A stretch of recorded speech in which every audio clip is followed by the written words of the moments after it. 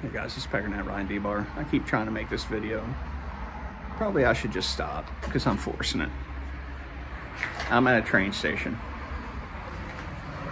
in a rural area, and I'm here for a while because yours truly just wasn't paying attention and got on the wrong train.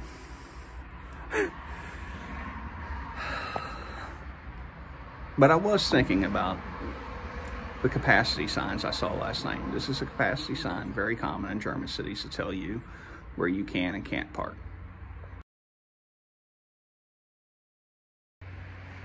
I don't know what the cost of those signs are, but they seem like they're really convenient. You don't have to waste time driving into a garage and seeing what's there. You know whether there's space or not, straight up.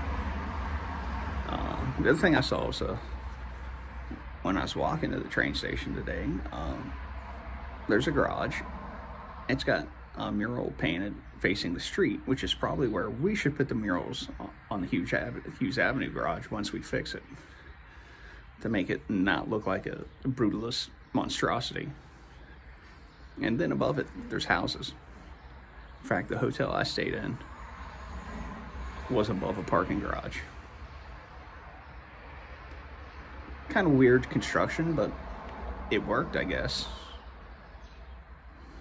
And then when you look at Clarksburg, there's not really a park downtown. The only pleasant public place to gather is the courthouse square, and the county maintains it, not the city. I guess you have the Waldomore, but then the library maintains that. And then you have parking garages in various states of disrepair, including one that's only 15 years old. Where's the vision? Just real quick. Like one of those signs that I showed you that tells you where you can park, and a little bit of signage showing people how to get off of 50 and where the parking is, would be a reasonable investment.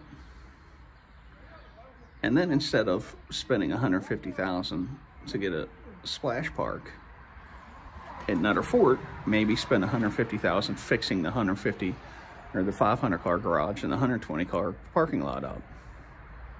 And then the annual maintenance that you would be spending on the splash pad, put it toward the proposed bocce court, which someone was going to give to you. All of this would make your downtown more pleasant, more accessible. Why don't you do it? Why do you keep shooting yourselves in the foot? Following a Pied Piper, like I did on the train. I followed the herd. You're following a Pied Piper who never had any good ideas. It led you straight over the cliff.